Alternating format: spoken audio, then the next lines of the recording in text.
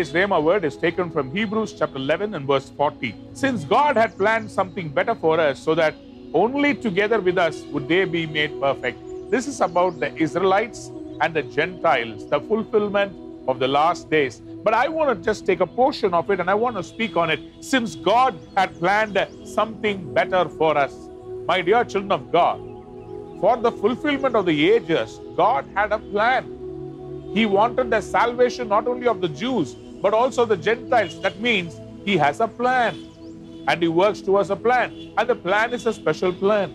So also in your life, where you got to go, what you got to do, whom you got to meet, and how you got to get your blessings, God has pre-planned it. And the Lord says it's special. It's not ordinary. I have pre-planned something best for you. My dear child of God, you don't wake up to create a blessing. God doesn't need to wake up or create a blessing. He is not a forgetful man. He is God. He has pre-planned everything. He knows when to bring the sun out on time. He knows when to bring the moon out on time. He knows when to bring the rains. He has planned everything. For you, sir, He's got a special miracle that He has pre-planned. I believe in the name of Jesus Christ, God is going to unfold it very soon.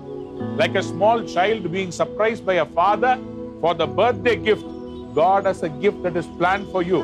Very soon you are going to open it and God is going to unravel that gift for you and you are going to rejoice. Yes, my brother, my sister, today I want to bless you with this prophetic word. Go out in joy. Go out with an expectation. Expect the unexpected blessing. Expect the supernatural special blessing of God.